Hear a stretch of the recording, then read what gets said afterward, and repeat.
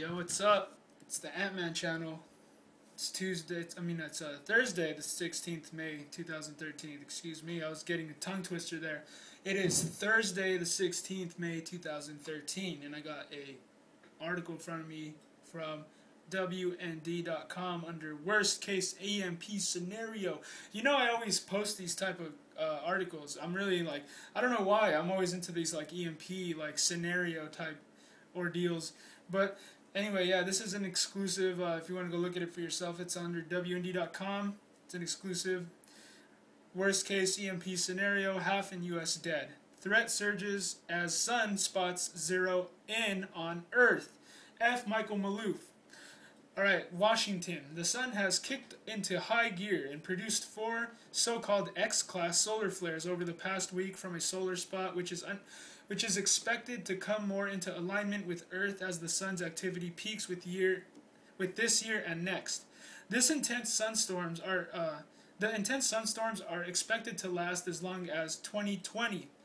Until now, the sun has remained relatively dormant, but with 4 X-class eruptions in 1 week, it is beginning to reach its solar storm maximum. In this latest 11-year cycle of activity, scientists of National Aeronautics and Space Administration and Solar Dynamics Observatory say that these latest eruptions are the first X-class flares that the sun has produced in this cycle. Of the 4 X-class flares, the first, registered at X1.2, scientists said, it was the weakest, but as the week continued, more powerful flares registered at times 3.2, which scientists say has been the strongest of the year. The numbers assigned to the flares correlate in their strengths.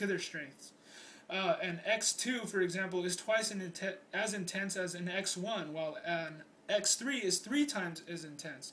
The strongest flare recorded during the sun's 11-year cycle was an X6.9. This occurred on August 9, 2011. The second strongest was an X5.4 on March 7, 2012. The sun is going through solar cycle 24, which began in January 2008. So far during solar cycle 24, there have been 19 X-class solar flares, scientists say. Along with the radiation from the flares, there also is a coronal mass ejection, or CME. During a CME, billions of tons of highly charged particles are ejected to interact with Earth's magnetic field, causing radio blackouts and the shutdown or destruction of vulnerable electrical grid systems and sensitive electric components. Did you guys hear that? That's pretty... Yeah, I've been reporting on this kind of stuff for a while, and this is like pretty much the only thing that really kind of like, whoa, is like... That's really serious, alright? I'm not worried about North Korea or whatever the hell people that watch Fox News are worried about. I'm not worried about them. I'm worried about things like this, because this stuff this is real. This is space, and there's nothing you can do about this kind of stuff. There's a solar flare coming, and it could probably knock out all of our, defense systems, and then we could be vulnerable to any type of attack. That's real. That is a real scenario, though. The initial X-class flares came from the same active sunspot region which scientists identify as AR 1748. They say it was away from the Earth. Although it is possible that their effects could just glance the Earth's magnetic field, as it caused some radio blackout, scientists said.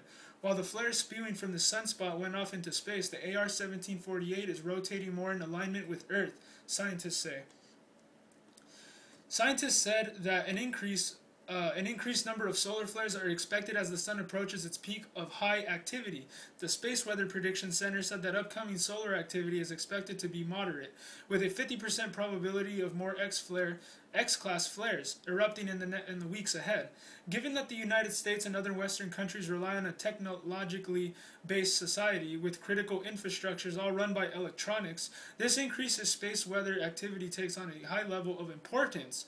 For one thing, this increase in space weather activity takes on a high level of importance. For one thing, the U.S. national grid system is vulnerable in its own right.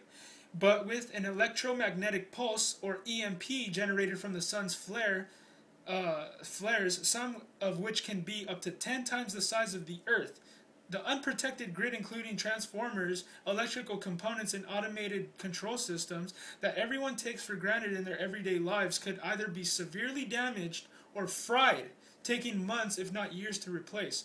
NASA estimates that a direct hit to Earth from one of these enormous flares would have a catastrophic impact on the nation's critical infrastructures over a very wide geographical area.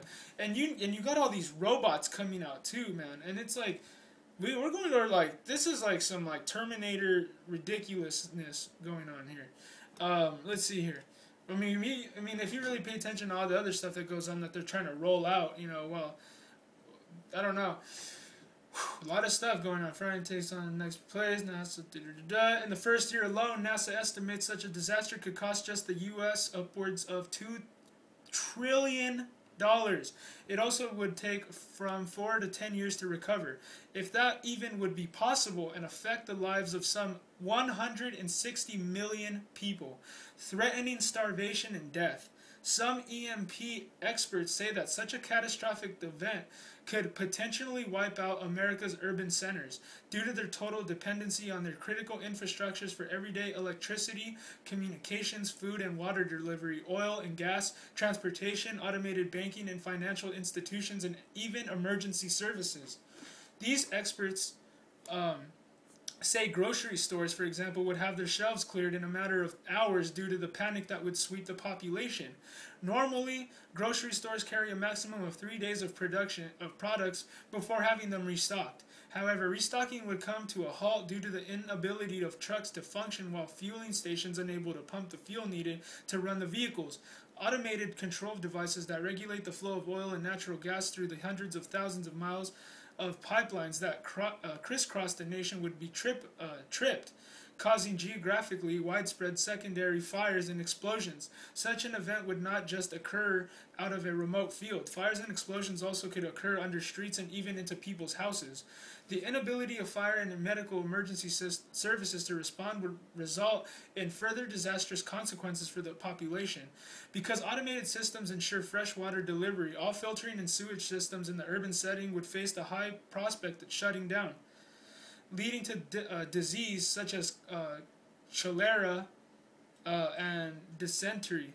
In addition, there would be little likelihood of medical attention because the hospitals and first responder emergency equipment, which rely on electronics and communications equipment, may no longer function. Hospitals would have backup generators, however, they may have electrical starters and may not function at all.